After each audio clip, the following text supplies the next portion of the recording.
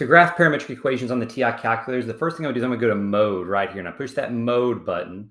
And then you can see on that fourth row, on mine it's the fourth row. It might be slightly different for yours depending on your operating system. I'm starting off in standard function mode. And there's also, you may have used polar mode before if you're in pre-cal, but we're going to go to PAR for parametric, okay?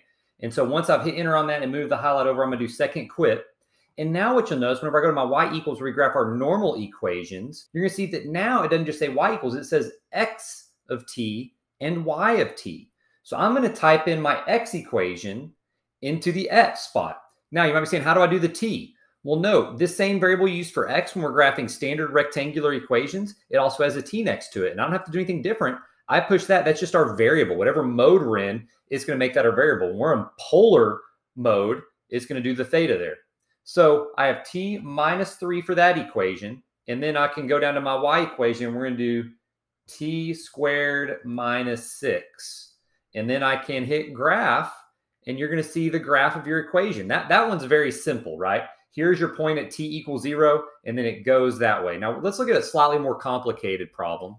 And what we're going to do here is we're going to do a projectile motion type problem. So I'm not going to go into all the ins and outs of how to write the projectile motion equations, but if you had a projectile fired at 154 feet per second at an angle of 21 degrees, these would be your equations. And so I'm going to type those in real quick.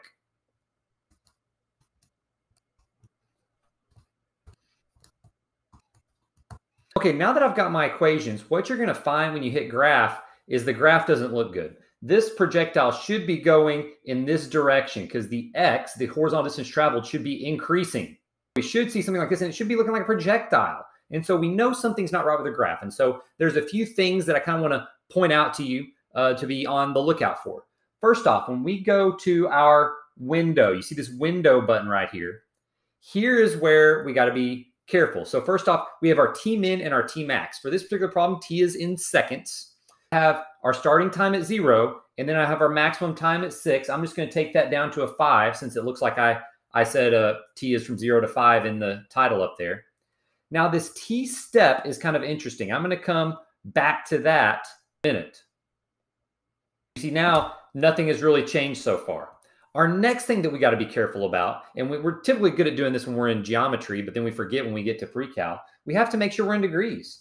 This problem is going in the wrong direction because we're still in radians. So I'm going to go to mode and go over degree and hit enter. And then we hit graph. Now our graph is starting to look a little bit better. Now what I'm going to do though is it looks like our projectile is shooting off to the right, but we don't have nearly big enough of a window to view it. So I'm going to go back to my window and I'm going to take my X maximum. Let's take it to like 400. And then we're going to take our Y minimum, say what, -10. Let's take our Y maximum up to like 80 and let's get a look at our graph. And it actually looks pretty good. I'm going to increase that X maximum a little bit more. It looks like 400 wasn't enough to do it. Let's see if 500 does it.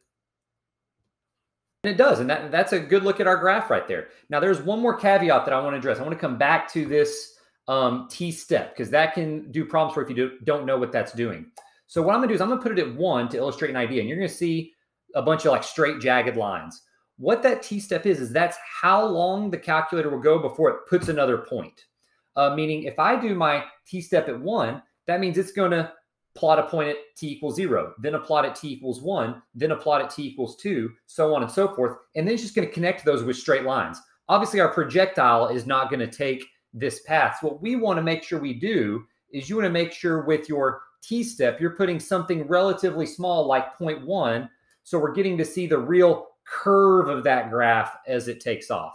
And so last slide, I've kind of summarized the things I want you to check whenever you're graphing your projectile motion equations. You need to make sure your mode is parametric.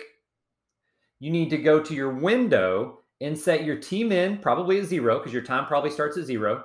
Your T-max at 5 or whatever you want the end time to be. And then make your T-step something pretty small to know how often to graph a point. And then the last thing I would say to make sure that's kind of a common doozy is make sure that you're in the appropriate angle units, radians or degrees.